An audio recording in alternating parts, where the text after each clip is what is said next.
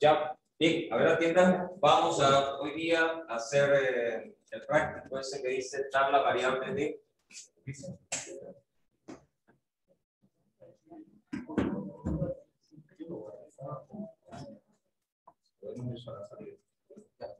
No sé qué hacen. Parece que hoy día trabajan en un lado, hacen otra acción. ¿Qué pasó?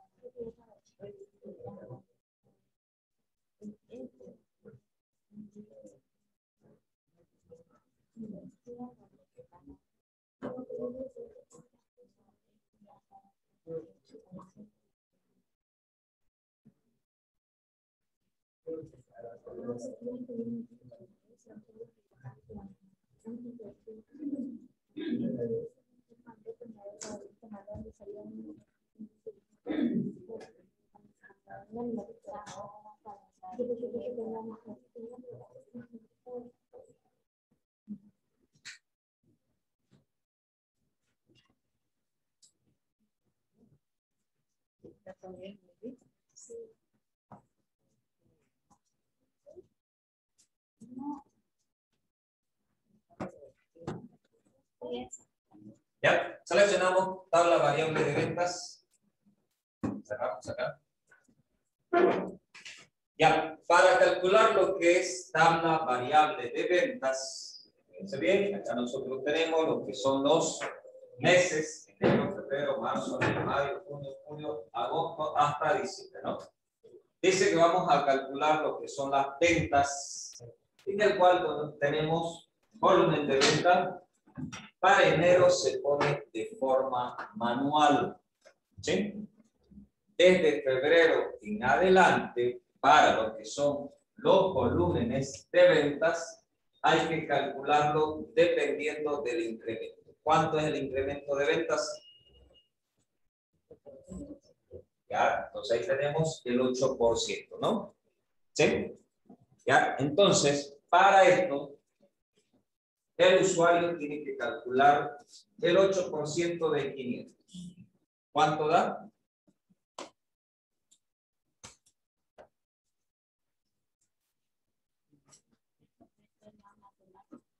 ¿Perdón? Vamos a recordar matemáticas. ¿Sí? No veo que siento que esto es más matemática. También dice, ¿no? Ya, entonces, para calcular el 8%, yo tengo que agarrar y dividir 8 entre 100. ¿Cuánto da? ¿Sí? ¿Puedo dividir? ¿O no se puede? Tengo que poner 0 al cociente para que este sea 80. ¿Sí? ¿Puedo dividir 80 entre 100? Tampoco. ¿Qué hago? 0 al cociente. Ahora sí, ahí sí se puede. 800 entre 100. ¿De cuánto da? 8. 0, 0, 0. ¿Sí? Entonces, ¿qué debo hacer? Simplemente debo calcular 500 por 0,08. ¿Sí? Entonces, esto 0 de acá va a reemplazar esto de aquí. 5 por 8.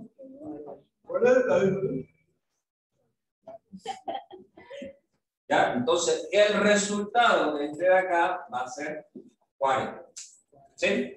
Entonces, ¿cuánto es lo que va a aumentar con el incremento del 8%? Va a aumentar 40. Entonces, ¿qué tengo que hacer con esos 40? Debo sumar más el volumen de venta. ¿Sí? Que vendría a ser más los 500. Entonces, ¿cuánto va a dar el resultado? 540. 540. ¿Sí? ¿Ya? Entonces, fíjense bien que yo para hacer este resultado he tenido que utilizar varios espacios. En cambio, en Excel, ustedes agarran, ponen en la columna C, fila 11, le damos un clic y vamos a hacer la siguiente operación, ¿no? Ponemos más por delante, vamos a calcular. Primero, 500 por, seleccionamos en qué celda está 500. B11. Por, calculamos, ¿qué debo hacer? Por el 8%. Pero fíjense bien que el 8% está en una celda muy aparte.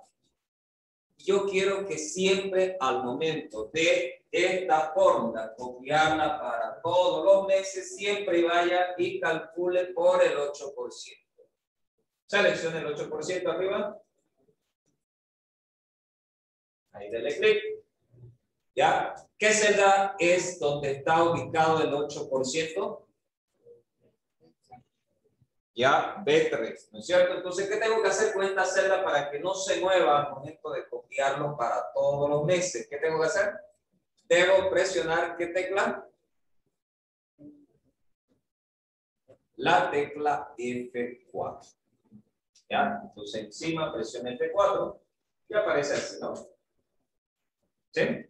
Hasta ahí, el resultado, ¿cuánto va a dar? 40. ¿Qué tengo que hacer después? Más ese resultado, lo sumo, más el volumen de venta del mes anterior. Más, ponga el signo más, y seleccione los 500. Enter.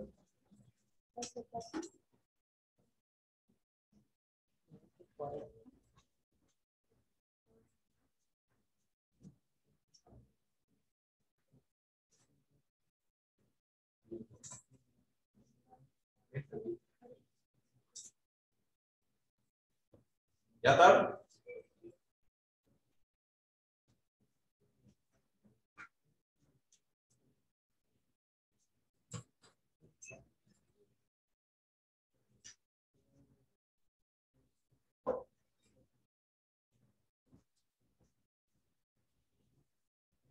¿Ya? Entonces, por eso es que sale, ¿cuánto sale del resultado? 540. ¿Por qué? Porque teníamos que hacer todo ese procedimiento, pero ya Excel lo resume ese cálculo, ¿no es cierto? Entonces, ¿qué vamos a hacer de ahí? Donde salió el resultado, de aquí lo vamos a arrastrar para los demás datos. Por ejemplo, ahí seleccione, denle un clic, cópielo para la derecha hasta que llegue a diciembre. ¿Ya? Entonces, para el mes de marzo, ya para el mes de marzo, el cálculo que hay que hacer es de 540 por 0,08. ¿No? ¿Ya? Entonces, ahí el resultado, por ejemplo, va a ser el resultado 43.2, algo así.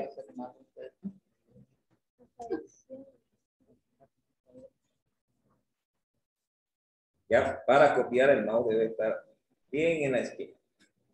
¿Ya? Porque si no, va a ser otro procedimiento. ¿Sí? Entonces, fíjense bien que para la opción de marzo, el resultado da 43,2. Si ustedes le suman más 540, ¿cuánto va a dar? 583.2.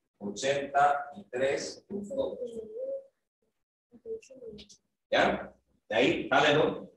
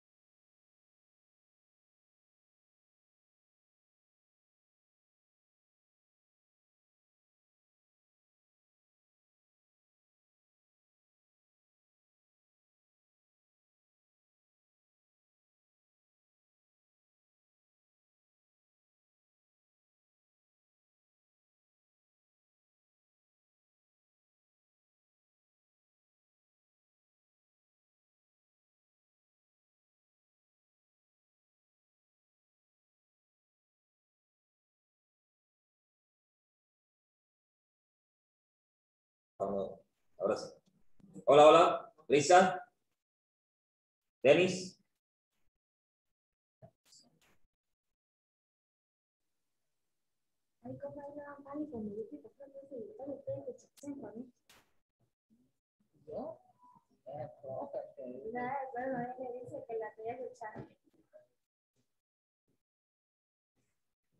Bien, seguimos entonces. Ya. Entonces, de aquí teníamos que copiarlo hasta diciembre, ¿no? Ya, ahora sí. Hasta ahí. ¿Ya? Ahora, fíjense bien, ¿qué vamos a hacer? Vamos a quitarle los decimales. Entonces, tiene que estar así marcado.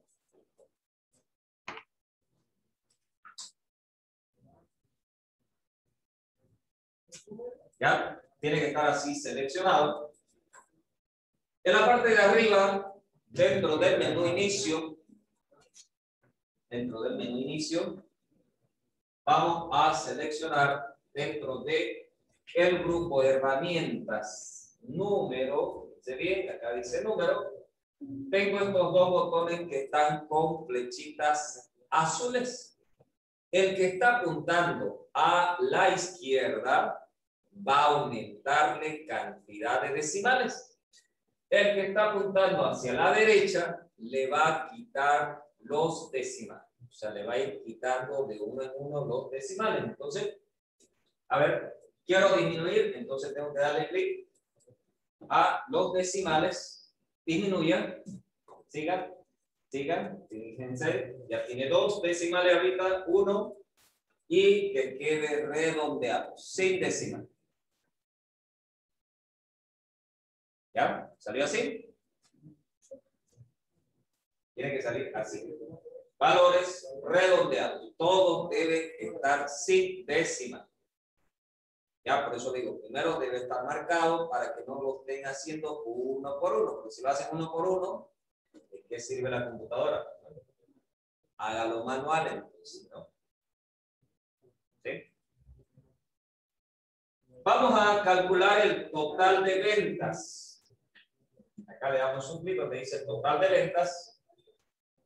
Y vamos a realizar la siguiente operación para total de ventas. Para el total de ventas, voy a calcular con el precio de ventas. ¿Cuánto es el precio de venta acá? 3.500. ¿Dónde está 3.500? Acá arriba. ¿Sí? Entonces vamos a seleccionar la celda B12, donde quiero el resultado, ¿no? Ponemos más por delante.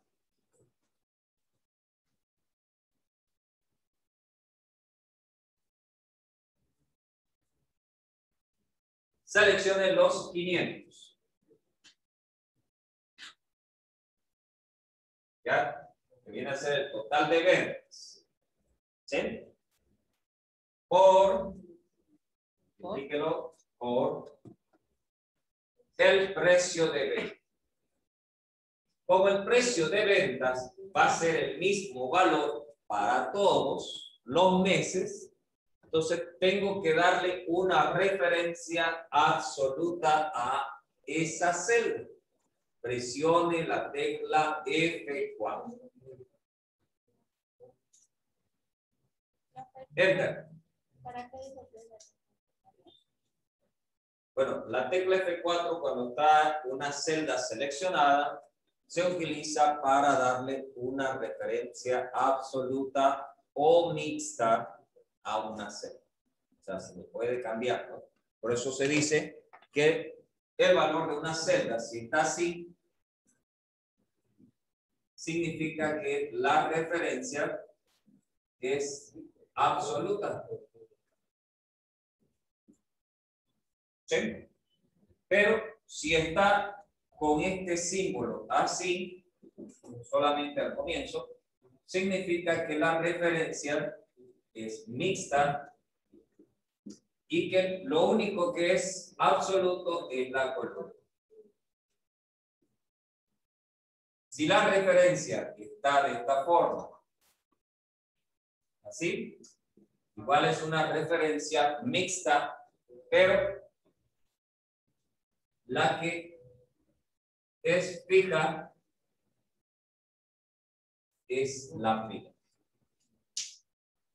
¿No? Entonces, si está en este costado, la columna es fija. Si está en este otro costado, la fila es la fila. ¿No? Entonces, si ustedes presionan varias veces F4, le va a cambiar así. ¿No? Copiamos, fíjense bien, el total de ventas para enero, ¿cuánto salió? 1.000.000, ¿cuánto? 750. Le damos un clic encima y de este costado copienlo. Del costado inferior derecho. Sí, le quitan los decimales hasta diciembre, obviamente. Ya, lo copiamos, sigan. No, ahí. Ahora siga hasta diciembre. Cabeza, ¿verdad?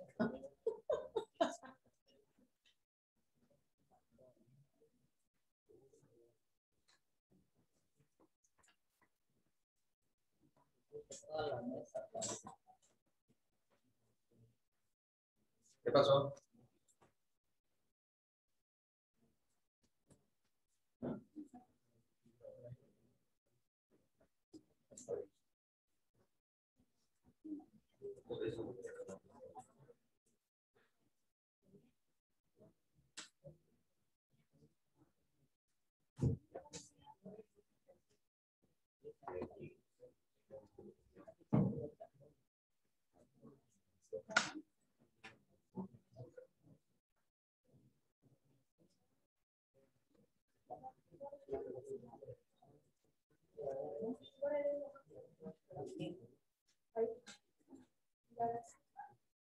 Sí. Dice, no sé qué pasó, dice, ¿no? ¿Qué le hizo? Nada. Quieren que uno le crea.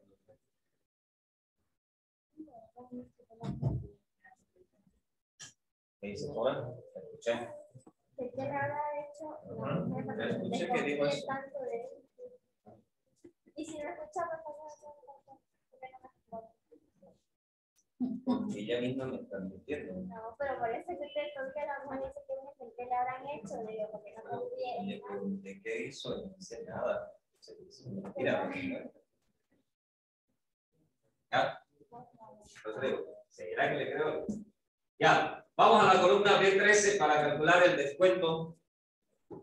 Ya acá el usuario debe fijarse bien que cuando nosotros vamos a calcular en una celda que está fuera de mi planilla, por ejemplo, ya, y quiero que esa celda siempre vaya y multiplique, sume, reste, entonces ahí el usuario tiene que darle referencia absoluta. ¿Sí? Ya, entonces ponemos el descuento de venta, ponemos signo más.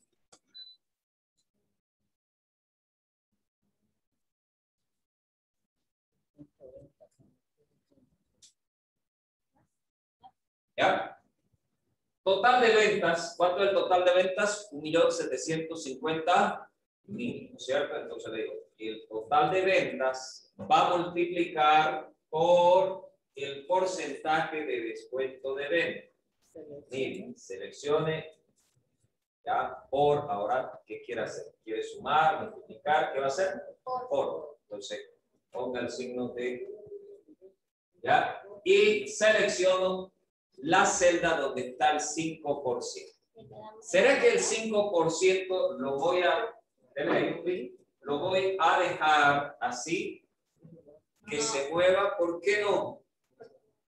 Porque si yo lo dejo así para febrero, cuando llegue a marzo, por ejemplo, cuando llegue a marzo, este va a cambiar, ya no va a ser B5, sino que va a ser B5. ¿Y qué tiene B5? Tiene un texto. Si lo dejo así y lo sigo copiando, cuando llegue a julio, ¿ya? En julio va a tomar la celda de H5. ¿Y qué hay en H5? Está vacío. ¿No?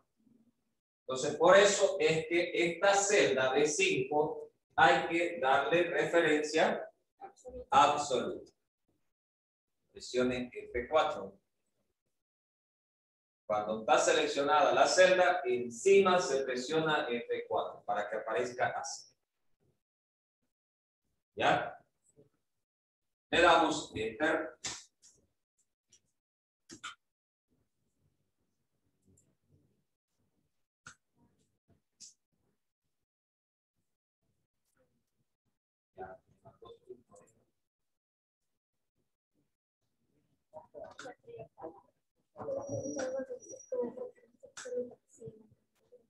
Es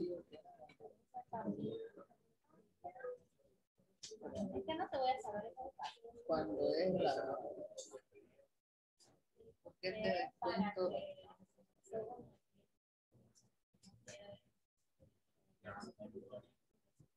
Para todo lo que no se cambie, no le solucionamos, se va a cambiar.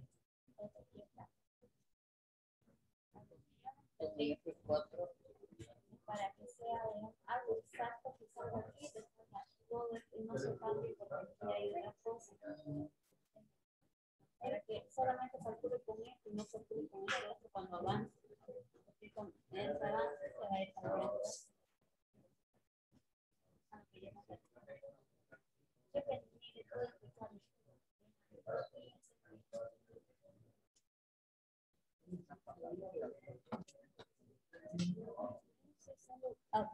Hay que saber diferenciar eso con la diferencia.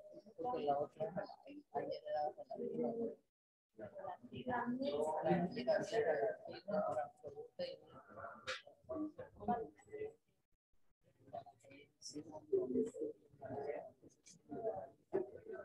Y yo no escuché sobre la liga.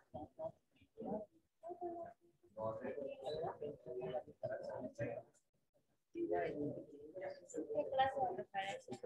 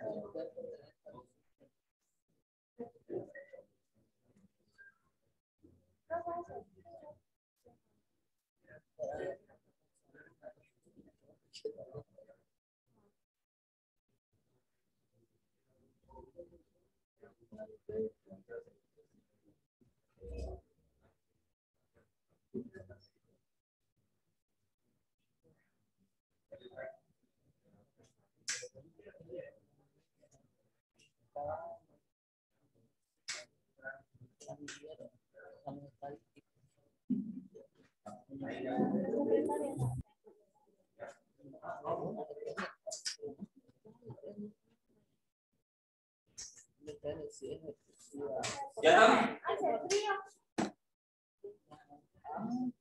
Ya, pero la doctora la voy a mandar a No. allá no llegue hasta ahí. Ya descuento de ventas. ¿Ya salió el resultado? ¿Cuánto salió? 87.500. ¿Ese le salió a todos? Sí. Ya. Ese monto copiamos para todos los meses.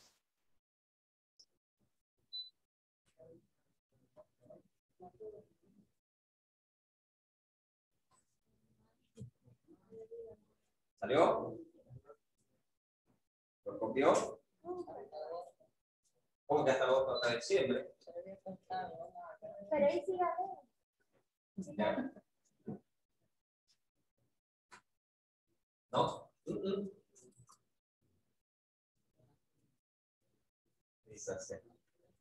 ¿Qué le he dicho?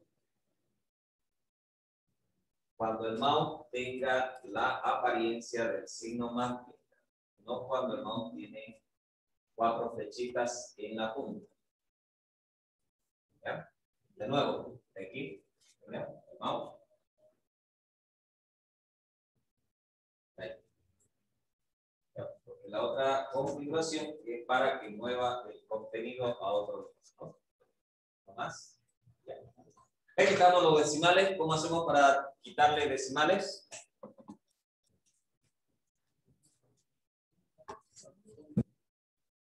Ese.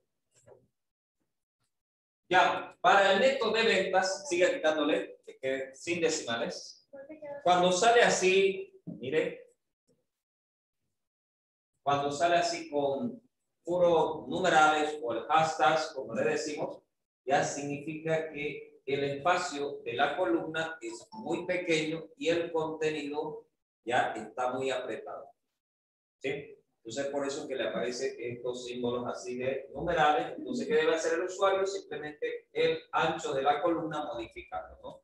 Y ya hemos visto esa clase de cómo modificar el ancho de la columna. ¿Sí? ¿Ya? Vamos a la opción de neto de ventas. ¿Cómo tendríamos que calcular el neto de ventas? Para el neto de ventas vamos a calcular el total de las ventas menos el descuento. Entonces, ¿cuánto va a ser la operación? ¿Qué tengo que hacer? 1.750.000 menos 87.500. ¿Será que para todos los meses es 87.500 el descuento? Eso. Allá. ¿Ya? ¿Será que para todos los meses es el mismo descuento? De 87.500, si nos fijamos, no. Para febrero es 94.500, para marzo 102.060, para abril 110.225. Y así va variando. Entonces, ahí ninguna de las referencias de la celda debe ser absoluta. ¿Sí? Entonces, vamos a poner neto de ventas, ponemos signo más. Y vamos a calcular. Ponga signo más. Total de ventas. ¿Cuánto es de enero?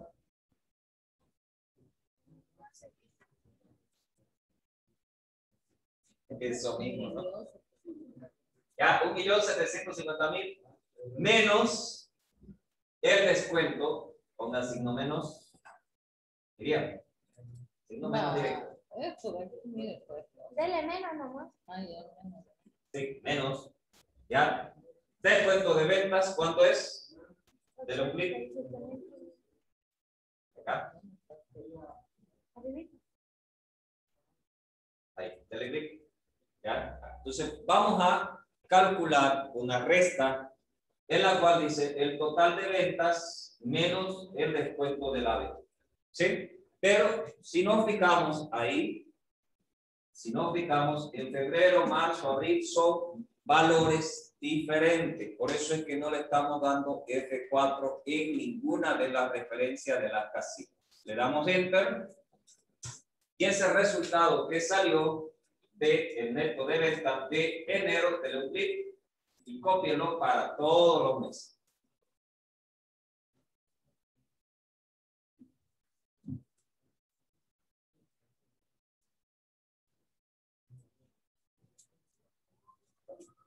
Siga. ¿Por qué está salud ahí? Hay algo. ¿Cuál? Salud de la Siga llevándolo. Siga llevándolo para su derecha. ¿No se puede? la luz me descargó. A ver. Ah, ya. Pero tiene que fijarse acá. Aquí lo que está manejando. Llévelo hasta acá. ¿Cómo no se puede? ¿Ve que sí permite? Suéltelo. Ya. Le quitamos los decimales. ¿Cómo hacemos para quitar los decimales? ¿Seguro? Ahí. Calculamos las compras. Ya, al igual que las ventas, que dice que tenemos que calcular los volúmenes de compra de cada mes. Pero, ¿cuánto es el porcentaje de volúmenes de compras? ¿Cuánto es? Acá lo tenemos. Fíjense bien, tengo el 7%. El precio de la compra, acá teníamos el de la venta, que era 3.500. Y acá tenemos 2.200. El descuento de compras es 7%, acá teníamos 5%. ¿Sí? ¿Ya? Así que no favorece a nosotros. ¿Por qué? Porque nosotros hacemos un descuento de 5, en cambio donde vamos y compramos nos hacen descuento del 7%. ¿Sí? ¿Ya? Ese es el negocio, ¿no? ¿Ya? Entonces ponemos para febrero en la casilla columna C, fila 17.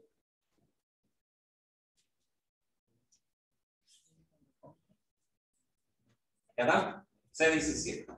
Ponemos signo más por delante, vamos a hacer el cálculo.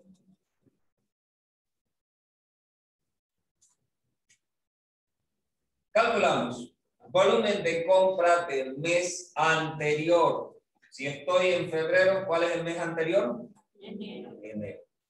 Selecciono volumen de compra del mes anterior, te doy clic. ¿Ya? Calculamos por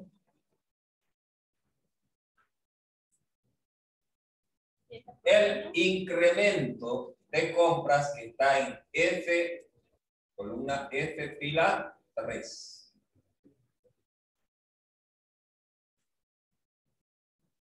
¿Salió esa celda? ¿Sí? Presionamos la tecla F4. ¿Por qué voy a presionar F4? Porque siempre vamos a utilizar el 7% para marzo, abril, mayo, junio, julio, hasta que lleguemos a diciembre. Vamos a utilizar esa casilla. Por eso es que se le da F4 en esa casilla. ¿Ya? Más. Sí, más. Otra vez. 350. El volumen de compra del mes anterior. Le damos Enter. ¿Cuánto da? ¿Ya? Se van a fijar que ahí el resultado, lo mismo que acá, ¿no? 350 por 7%. ¿Sí?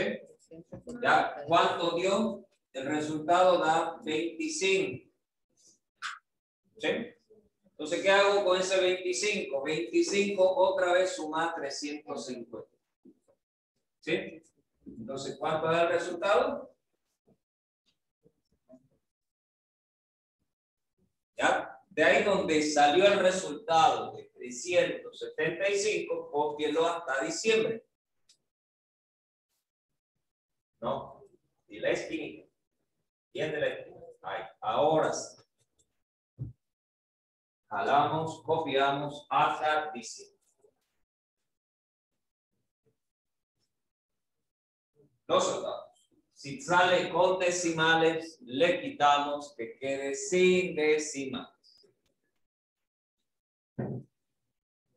¿No? ¿Salió? ¿A todos la ha salido? Allá atrás, ¿cómo vamos? ¿Todo bien, doctora?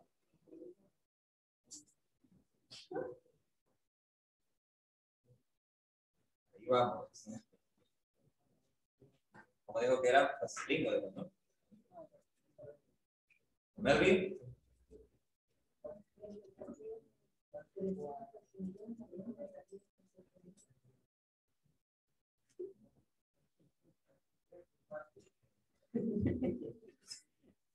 Cuidado con los bocachos nada más.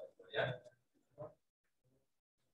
Total compras. Nos situamos en la columna B, fila 18. Le damos un clic a B18. ¿Ya? Y para el total de compras, vamos a calcularlo del volumen de compras multiplicado por el precio de compra. ¿Sí? Entonces ponemos signo más por delante.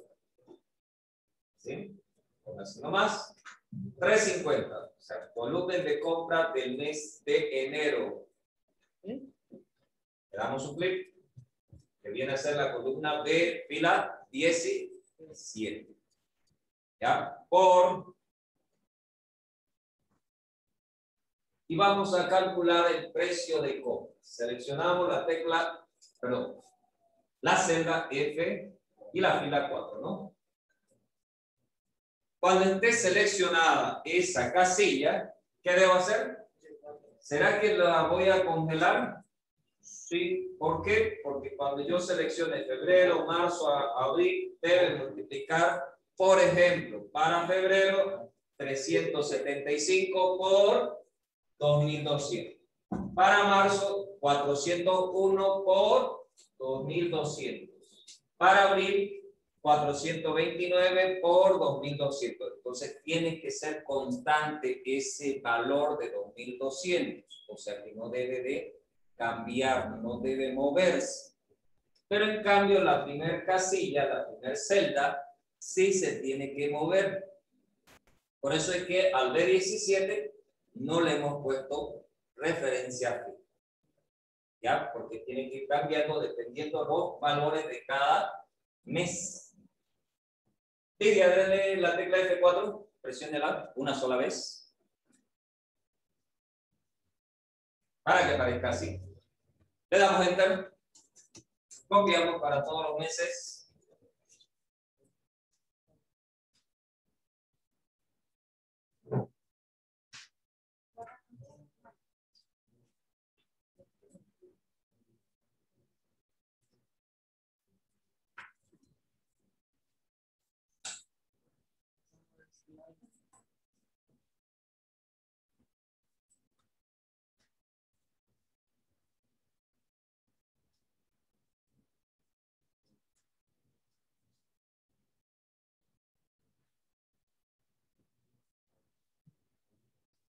Ya decía, ¿quién se equivocó?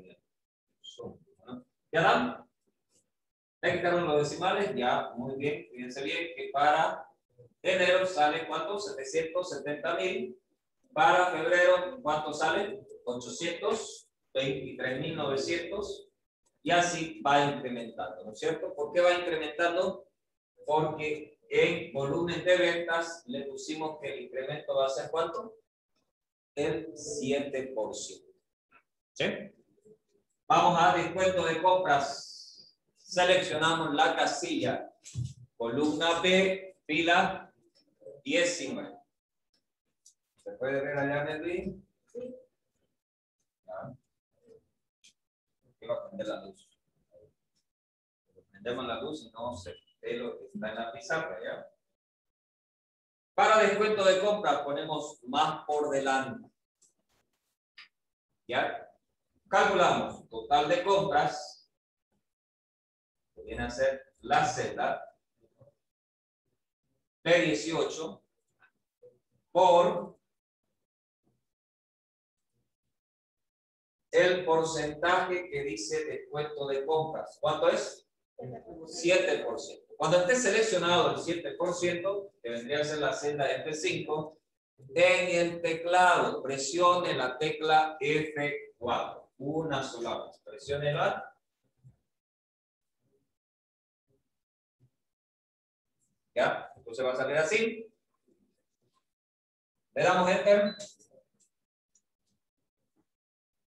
Y copiamos ese resultado que salió 53.900.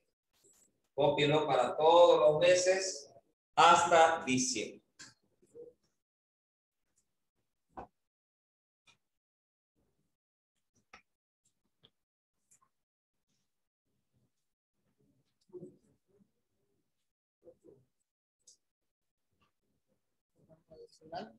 ¿Sí? Le quitamos los decimales.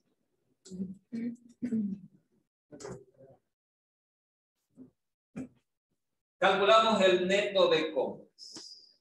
Fíjense bien, para lo que es neto de compras, voy a hacer el cálculo. Para enero, por ejemplo, voy a calcular 770.000 menos, ¿cuánto es el descuento? 53.900. Pero para febrero, ¿son los mismos valores? No. Febrero tiene los valores de total de compras 823.900. ¿Ya? Y el descuento de compras es 57.673. ¿Sí? ¿Ya? Entonces, acá el usuario no debe utilizar ninguna de las celdas como referencia absoluta. Entonces ponemos uno más. ¿Sí? Más. Selecciono el total de compras, que viene a ser 770.000. Menos el descuento de compra que es 53.900. Le damos Enter. Cópienlo para todos los meses.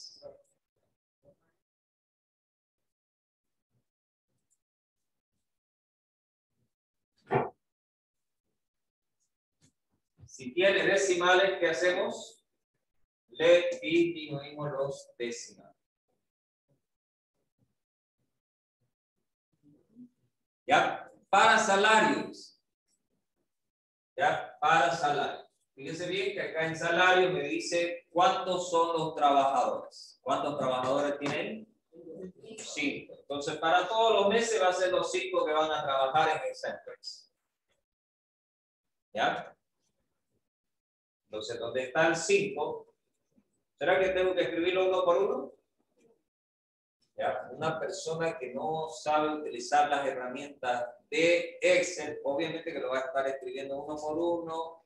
¿Y qué tiempo va a tardar? ¿Ya? Por ejemplo, ¿en qué tiempo estamos resolviéndolo esta planilla que la mayoría dice, uy, qué tan larga es, ¿no? ¿Ya? Si el usuario no sabe utilizar las herramientas, obviamente que le va a tomar el cálculo todo lo que es o bien la mañana o toda la tarde. ¿Sí? ¿Ya? Pudiendo hacerlo en ¿qué tiempo? En una hora, ¿no? ¿Sí? Calculamos dónde están los trabajadores. Acá le damos un clic a la columna B, fila 23, y en el costado inferior lo jalamos hasta diciembre. Todos los meses van a trabajar las 5 personas. Y ya está. Para salario, le damos un clic en la columna B, fila 24. ¿Ya? Y fíjense bien que acá arriba dice salario. ¿Cuánto es el salario? 103. ¿Sí? Entonces ponemos más por delante. Vamos a llamar esta celda de acá el valor de la celda donde está salario, que viene a ser la columna E, fila 7. Sí, denle clic. Ahora, no le vayan a dar enter todavía. Fijarse bien. Este valor, cuando yo le dé enter, me va a llamar el valor de 103.000. ¿Qué hizo ahora? Abrir. ¿Ya?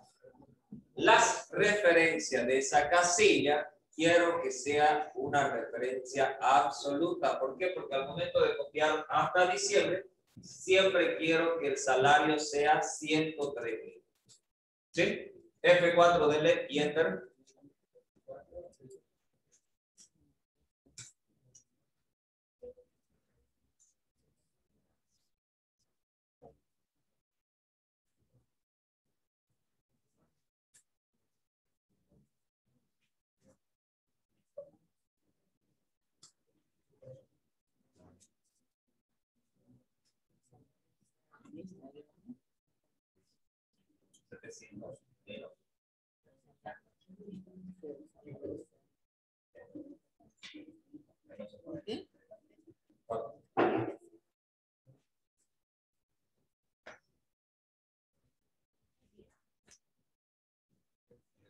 Más por delante. Ahí va.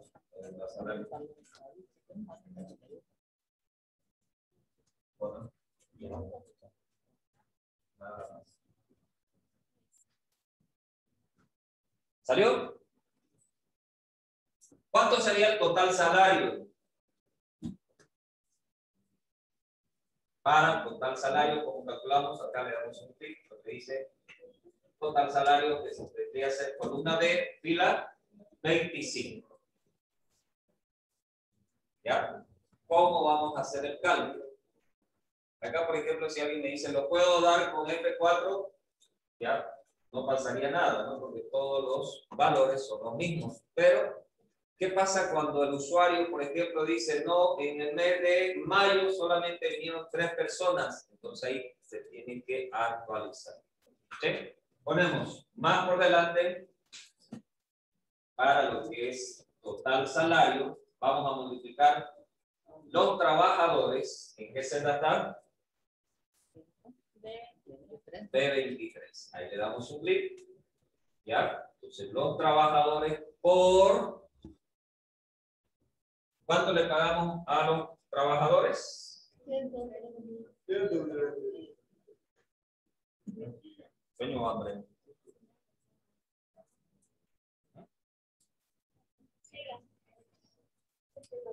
Por 103. ¿Ya? ¿Se fijan bien? Ninguna de las dos casillas le estamos dando F4. ¿Por qué? Porque debe calcular de acuerdo a cada Enter. Los 515,000. Ahí dale clic, cópialo para todos los meses.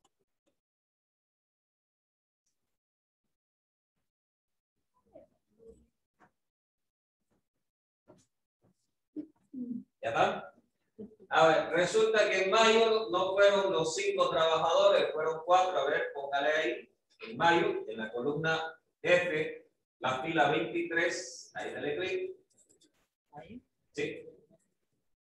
Póngale 3. Cámbiale a 3. Enter. Vean que el resultado aquí abajo ya no sale los 515,000.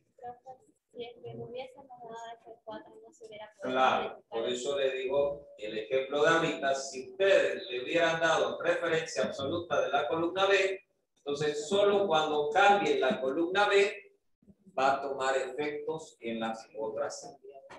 ¿Ya? En cambio, ahorita, ¿qué está haciendo? Está tomando la referencia de cada una de las columnas. Por eso le digo, si es que el caso fuera que tengo que modificar en un mes, esa fórmula se tiene que actualizar de forma automática, no uno por uno. ¿Ya? ¿Por qué? Porque si ustedes lo toman uno por uno, entonces, ¿para qué sirve Excel? ¿Ya? Si lo pueden hacer con su teléfono el cálculo y anotarlo manualmente. ¿No? Diga. Cámbiale nuevamente el 3 por el 5.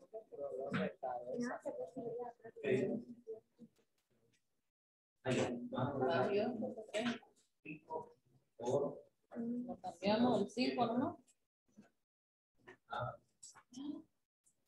Okay.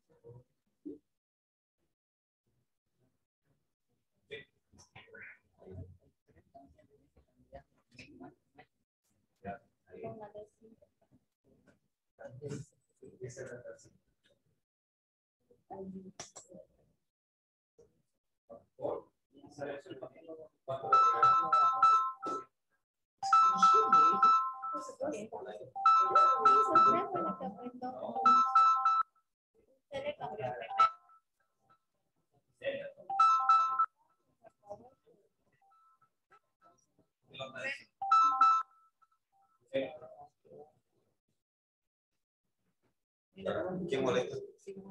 No molesta. Yo no tengo tóxico. No me gusta la tóxica.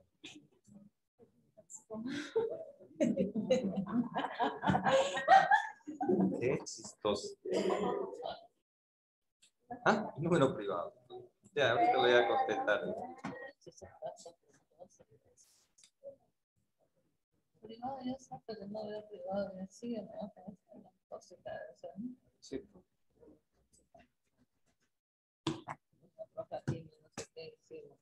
Ya, ¿qué hicieron? Ya, ¿qué hicieron? Con esto se puede volver. Sí, la flechita blanca. Dele un clic arriba. Otro. Ahora sí. Ahora, primero tiene que darle donde quiere modificar, porque el cursor está acá abajo. Ahora, dele ahí arriba en la 23. Ahí encima ponga 5. Directo.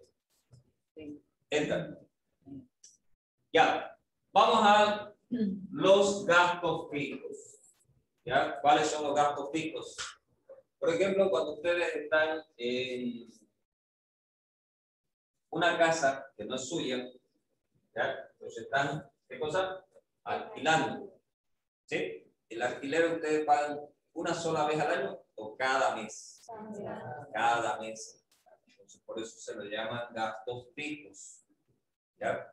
Es como, por ejemplo, ustedes están estudiando en cumbre, entonces tienen fijo durante 6 meses que pagar, ¿qué cosa? Una mensualidad. ¿No? Entonces, eso tienen que calcular ustedes durante ese lapso de tiempo, ya sea de 6 meses, que van a pagar fijamente esa mensualidad. También la mensualidad no va a ser variable, ¿no? El otro mes va a subir o va a bajar. ¿Sí? ¿Ya? Entonces acá ponemos alquileres en la fila 28, columna B de 28, le damos un clic. Primero, más por delante.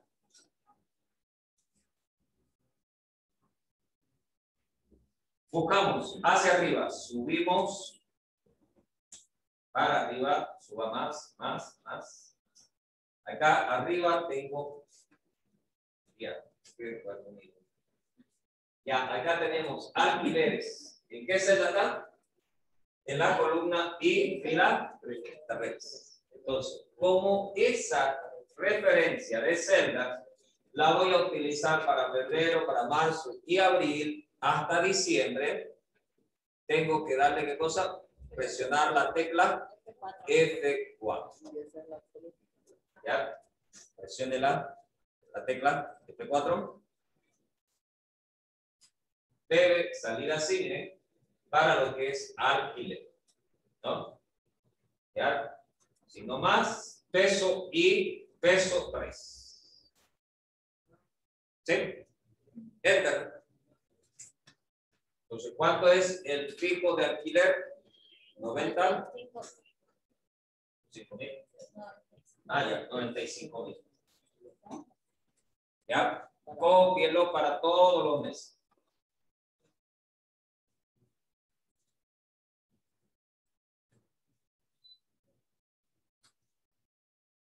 Ay, profe, mira, 70 cosas. Aquí está jugando. Voy a traer mi papá me tengo que poner ahí encima de ese no. Sí, ¿no? Profe, usted ya tiene mucho de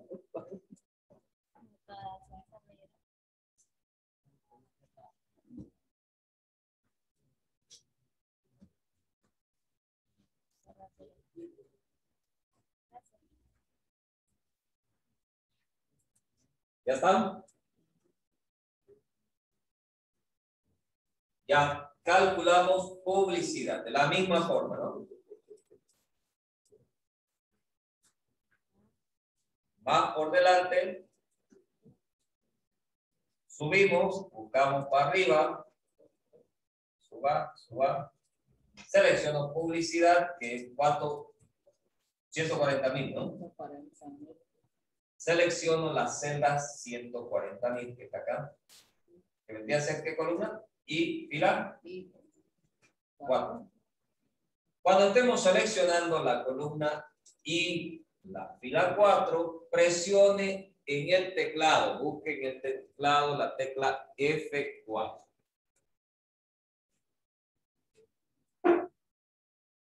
Debe mostrarle así, signo más, el símbolo de peso, la letra I, peso y el 4. ¿Sí? ¿Le salió así? Le damos enter y lo copiamos para todos los meses.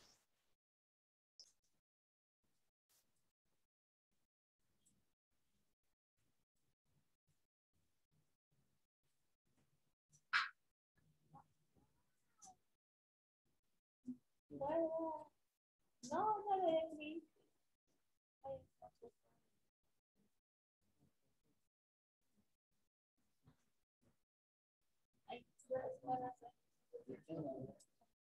¿Ya van?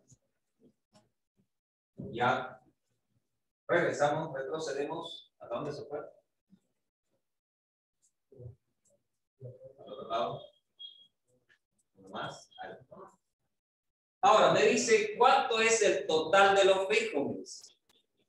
Entonces, ¿qué tengo que hacer para el total de los fijos? Acá en la columna de fila 30 le damos un clic, pongo más por delante. Selecciono el signo más. ¿Y qué tengo que sumar? ¿O qué tengo que hacer ahí para saber cuánto es el total? Tengo que sumar los alquileres más la publicidad. Ahí voy a saber cuánto es lo que voy a gastar en alquiler y en la publicidad. Seleccione ahí 95,000 más. Diría primero 95,000. Ahora, signo más, porque voy a sumar 140,000. Enter. Ya, entonces el total me dice cuánto es 235,000. ¿Dónde salió los 235,000? Cópienlo para todos los meses.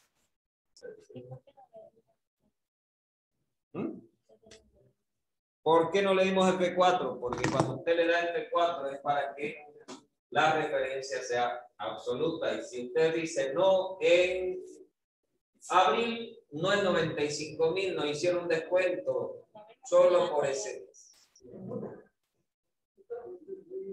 ¿No? Cuando usted hace alguna modificación de aquí, el resultado tiene que actualizarse. No olvide que este resultado lo vamos a utilizar más adelante para los resúmenes.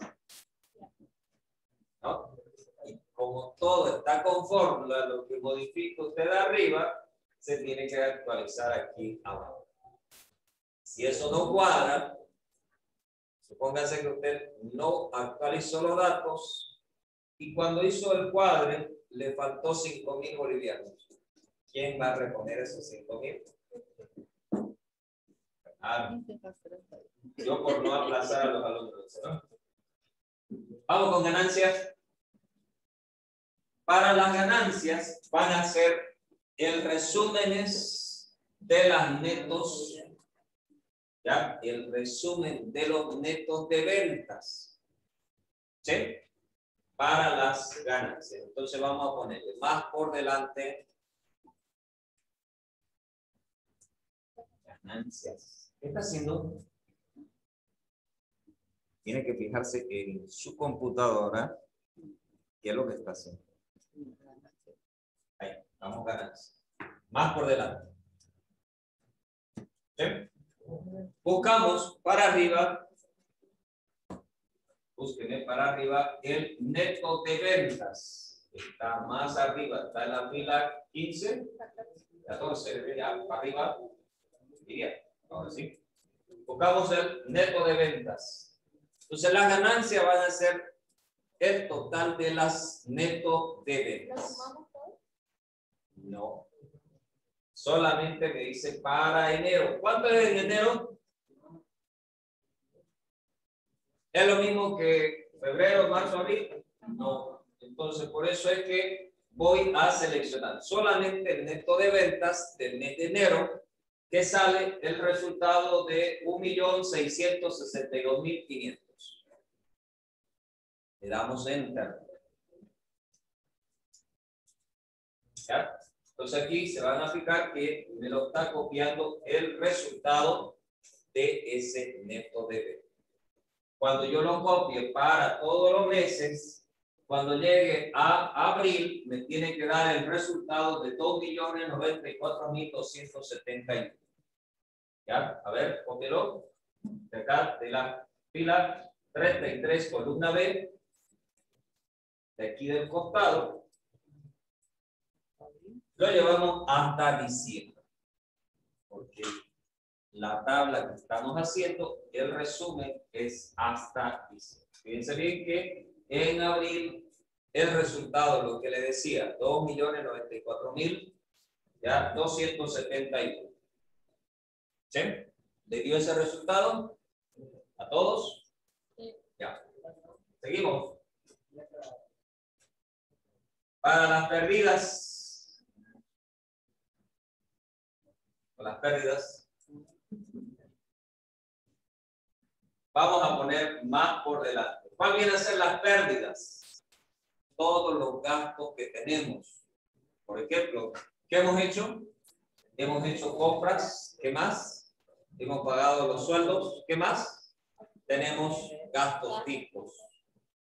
Y de todos esos gastos, ¿tenemos los totales? Sí. Sí, entonces solamente que hay que sumar los totales. Por ejemplo, para las compras tengo un neto de compras. Selecciónelo el neto de compras. Si nos fijamos, ese neto de compras no es el mismo valor en todos los meses, ¿no? Entonces, por eso es que no se debe utilizar la tecla F4.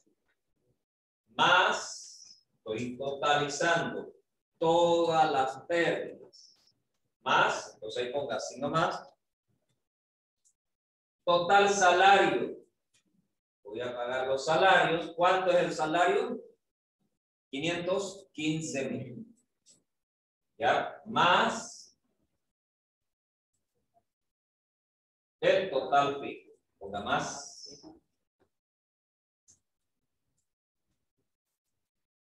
Y enter.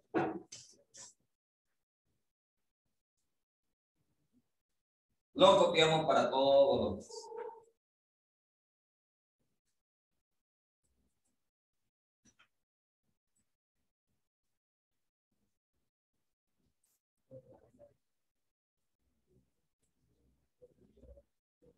¿Ya estamos?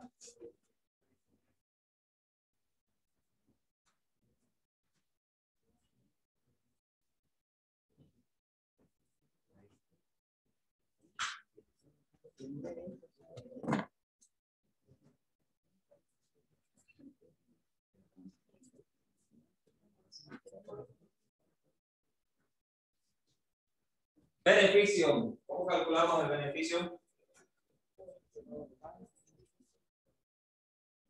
Ahí ya. Lo que pasa es que el ancho de la columna está muy apretado.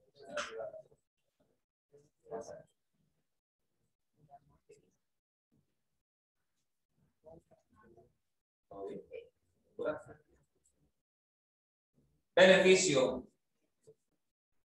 ¿Cómo calculamos el beneficio? Las ganancias menos las pérdidas. Entonces ponemos signo más. Muy bien, signo más.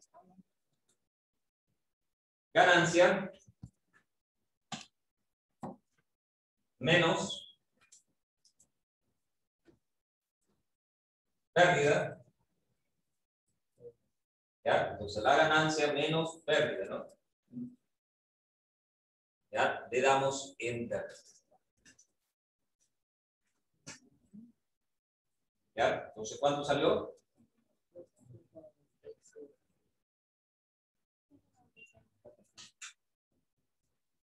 Ya. Entonces ha salido 196,400. Cópielo ese valor para todos los meses.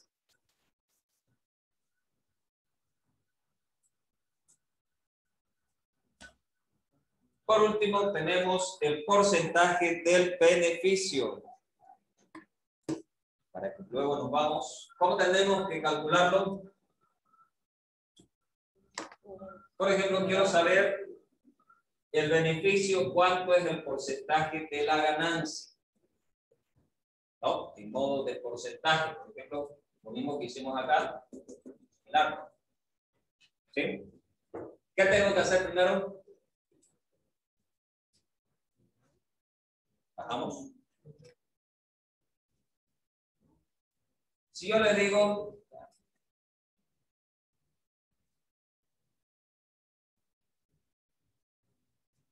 el usuario de la nota de 100 sacó 80. ¿Cuánto es el porcentaje que sacó de la nota de sobre 100? El 80%. Ahora, si yo le digo el beneficio que es 196,400 de la ganancia, ¿cuánto es el porcentaje? ¿Cómo hacemos eso?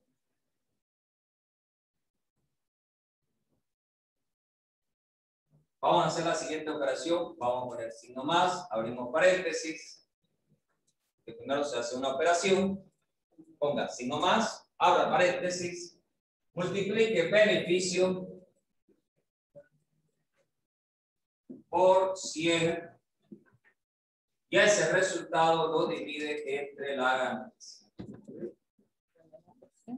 ¿Ya? Entonces, beneficio. ¿Cuánto es el beneficio? Acá, dale clic. ¿Ya? Fíjense bien. Vamos a calcular. Más, abrimos paréntesis, beneficio por, multiplícalo por 100. Valor 100, escríbalo. Cierre paréntesis. Dividido entre ganancias. Enter.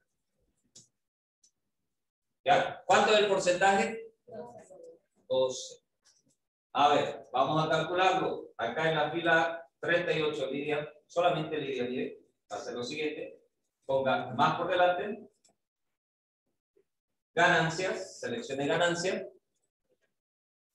Por 12%, este vale por 12. Y el porcentaje. Chip y el 5. Enter.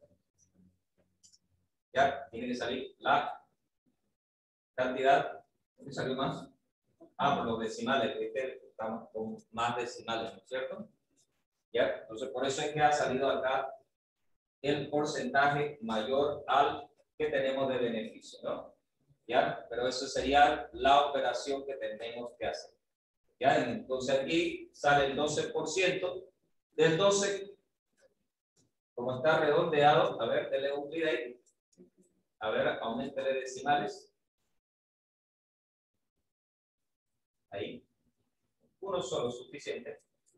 Se van a fijar que no es 12%. Entonces, por eso es que acá sale mayor. Entonces, ¿qué tendríamos que ponerle? 11.8%. Y va a salir el mismo resultado que tenemos acá en el beneficio. Por eso es que sale aquí mayor. Porque le pusimos directo redondeado el 12%. ¿Ya? Entonces, lo copiamos el beneficio con 0 decimales, por si acaso. Aquí. Para todos los meses. Lo grabamos y ahí vamos a quedar.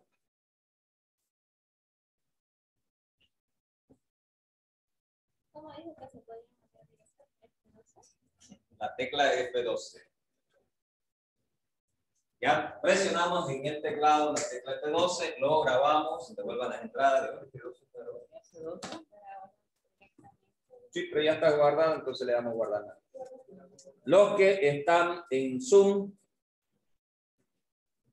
Brisa y Denis, ¿alguna pregunta? Ninguna, Lisa. Ya, ok. Nos vemos mañana, le grabo la clase y se la paso el link. Listo, ok. Ok, nos vemos.